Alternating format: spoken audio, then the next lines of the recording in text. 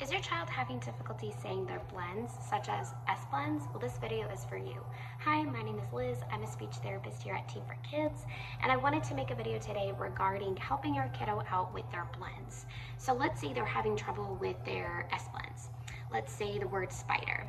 So they omit the S and it sounds like pider, or they omit the P and it sounds like cider. A great thing to keep in mind is you can prolong that S sound. So it sounds something like this. So instead of saying spider, you say spider. Another thing that you can do is add that sound to a tactile cue. So spider. Or you can do hand down R model, which sounds something like this and looks something like this. Spider. It really helps kiddos get that S sound out and the P sound out, or any other blend for that matter. This is a great thing to utilize at home while doing homework. I hope this video helps, and if you have any other questions, please contact T.E.A.M for Kids. Have a great day. Bye.